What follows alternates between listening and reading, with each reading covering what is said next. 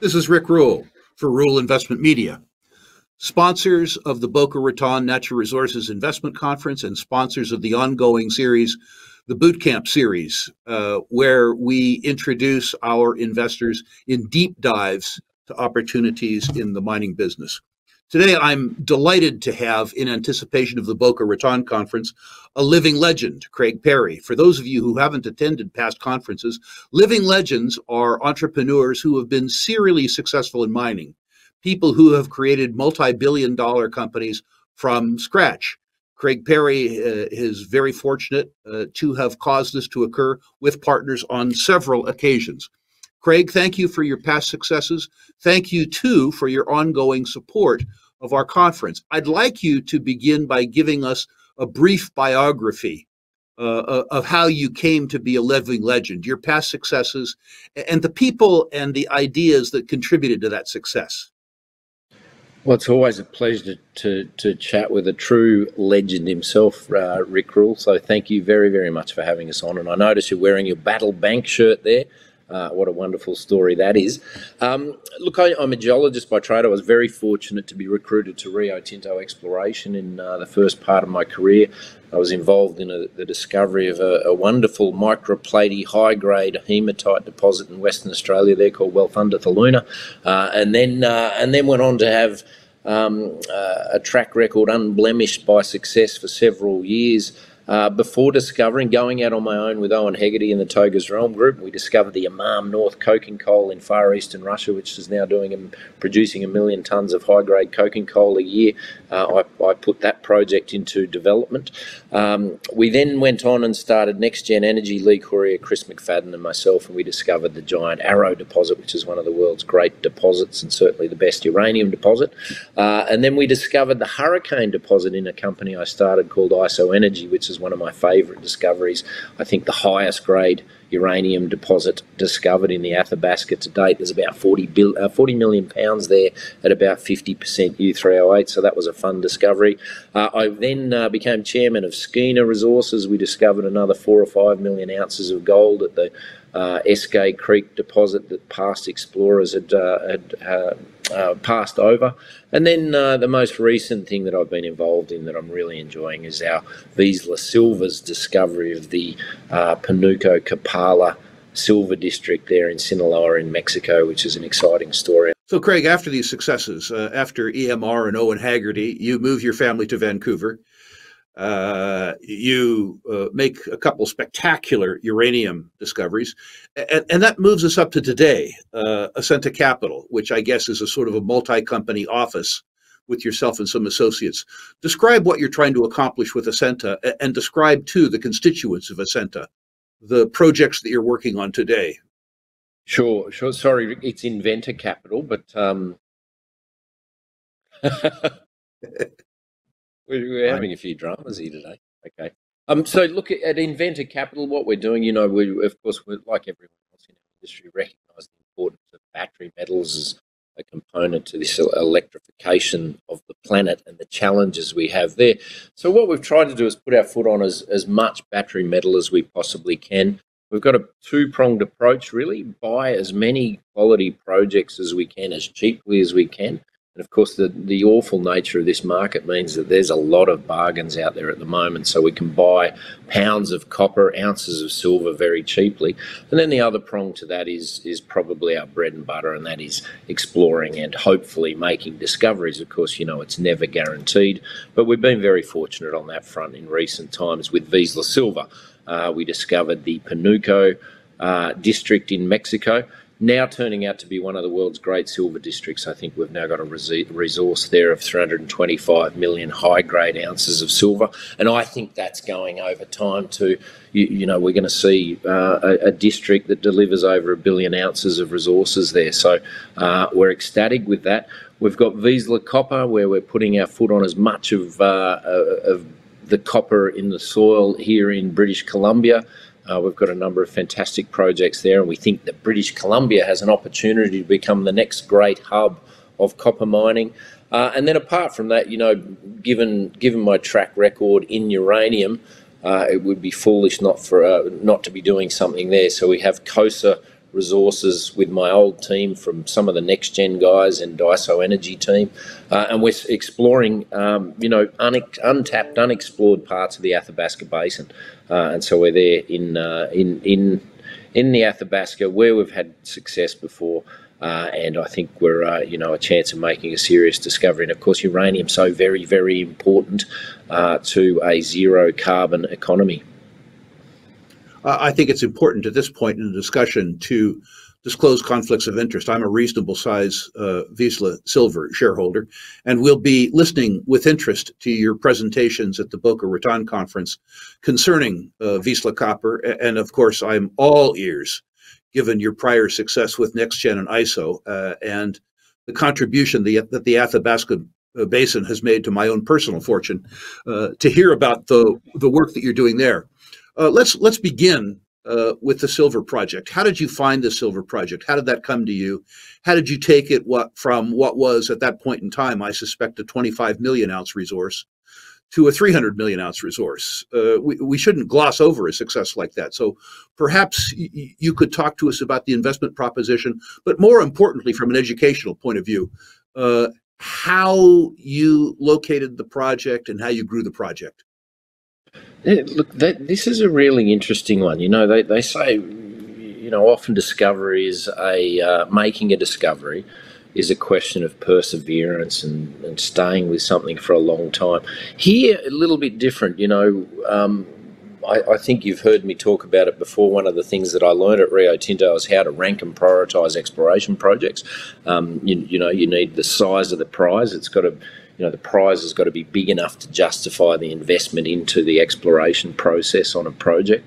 So you want to be exploring in terrains, parts of the world, parts of the Earth's crust that have delivered large-scale deposits or have the potential to deliver large-scale deposits and tick that size of the prize box. Certainly, if you're going to look for silver, you may as well be in Mexico, in the Sierra Madre, because that's where the world's big silver deposits are. So that was a big tick for us. Cost of the test, a very important thing. You don't want to blow your brains out spending too much money on exploration. You want to have good access to a project, hopefully not fly helicopters around and not drill deep holes to the moho. It's too expensive to do it, and it's not a good use of your investors' dollars. So you want to be in a place where you can you make discoveries, drill out resources relatively cheaply. And again, that project ticked that box. And then chance of success, this talks about endowment. If you're going to explore for uranium deposits or world-class uranium deposits, you're probably better off doing it where deposits have been found before. And so the Athabasca ticks that box. That's where the world's great high-grade uranium deposits are. Again, Mexico, if you've got veins of silver outcropping, your chance of success is very high, and that's what we saw when we went to Panuco. The discovery story is a little bit of an interesting one, though. I was sitting there, my partner and I, we had a submittal, and that's something that it's worth sort of noting that, we see a hell of a lot of submittals from people, or, we do our own project generation work as well, but we see a lot of things come across our desk, and I think our group of companies, we probably review over 500 projects a year at that desktop stage. I was sitting there on a sort of boring Wednesday afternoon back in 2018 and noticed a slide deck on my desk that talked about the Panuco Kapala project. It caught my interest because I couldn't believe what I'd seen. There seemed to be veins everywhere across a large area and very little modern exploration. So Mike and I jumped in a plane 2 days later, and that's the other thing. You've got to move pretty quickly when you see an opportunity of this nature. We jumped on a plane, flew down to Sinaloa in Mexico, a little bit trepidatious going to Sinaloa, but what we found is that Mazatlan is one of the original snowbird towns, teeming with Canadians, grey-haired Canadians. So we got a good sense for the place, and the project that we visited, Panuco, was only an hour outside of that wonderful resort town of Mazatlan.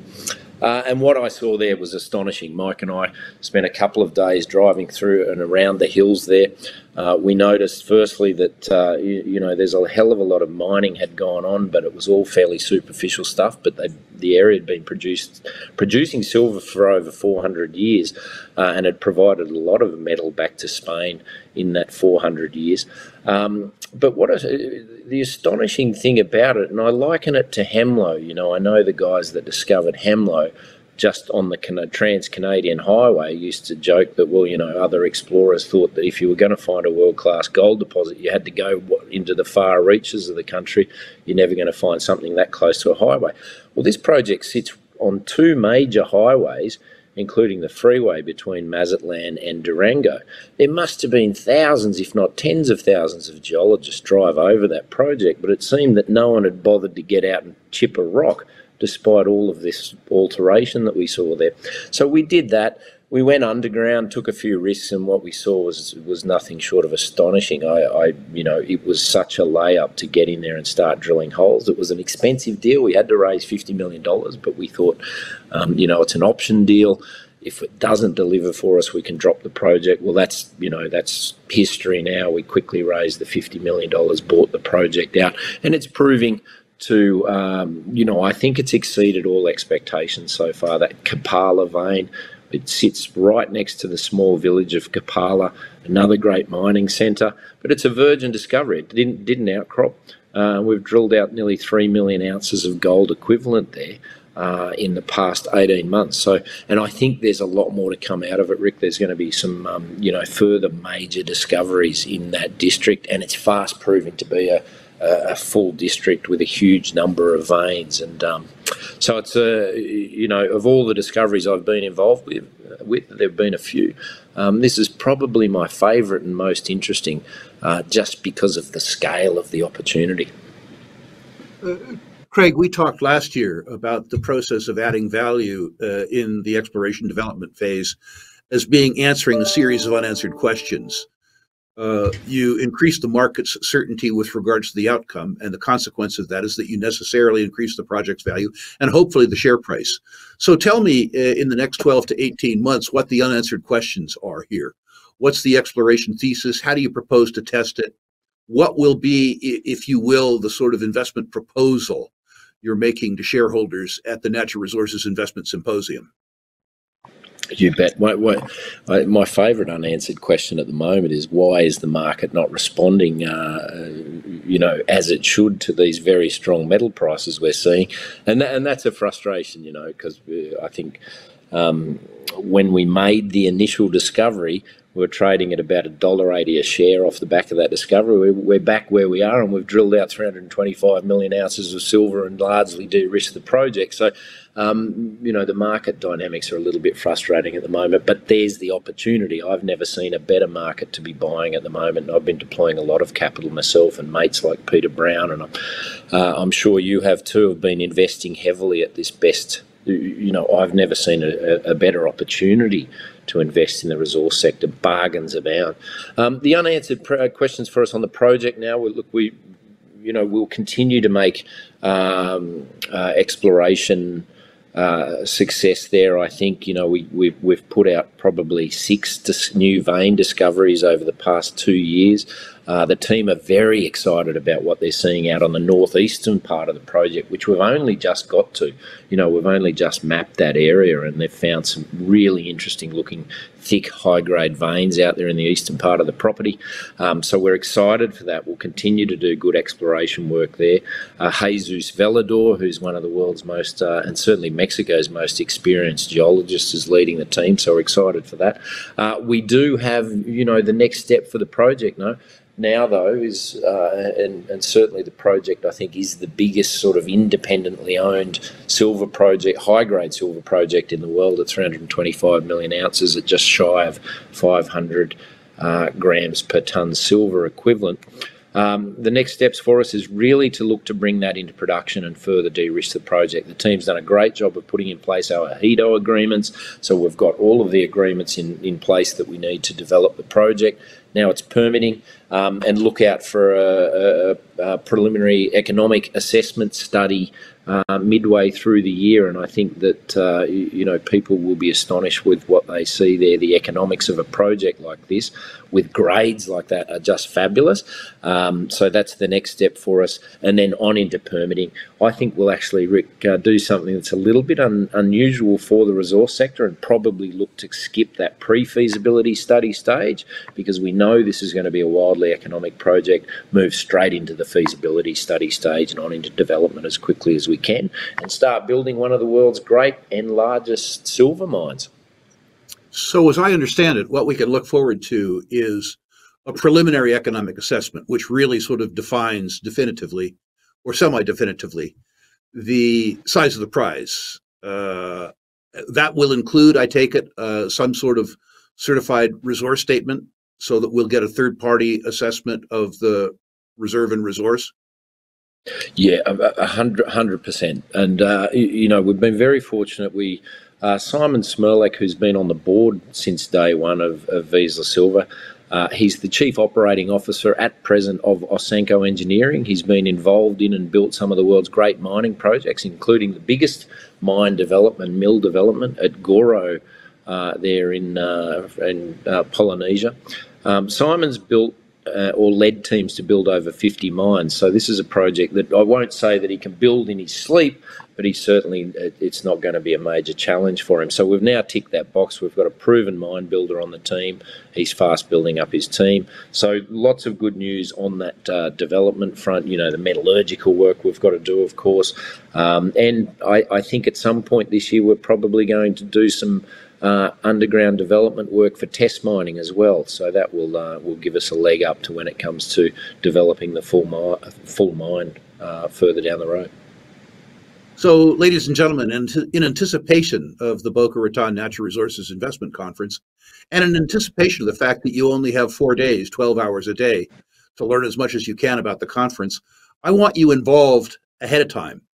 We've introduced you today to Craig Parry, who has earned and deserves a Living Legend award, given his past successes in mining, who has 3 important opportunities to present to you in Boca Raton.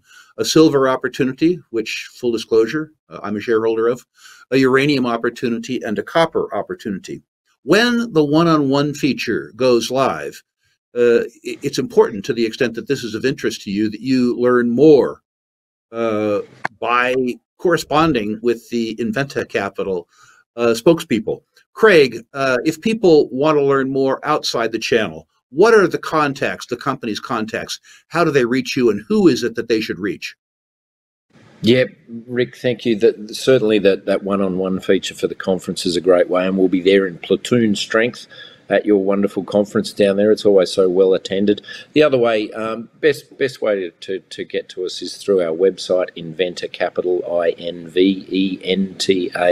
capital.ca, and we can direct you to each of the CEOs of those fantastic 3 companies that we'll be talking about. Craig, thank you so much for agreeing to this interview. Thank you, too, for your ongoing support of the conference and the other investment education activities of Rule Investment Media. It'll be a delight to see you in Boca Raton. Always a pleasure, and thanks very much, Rick.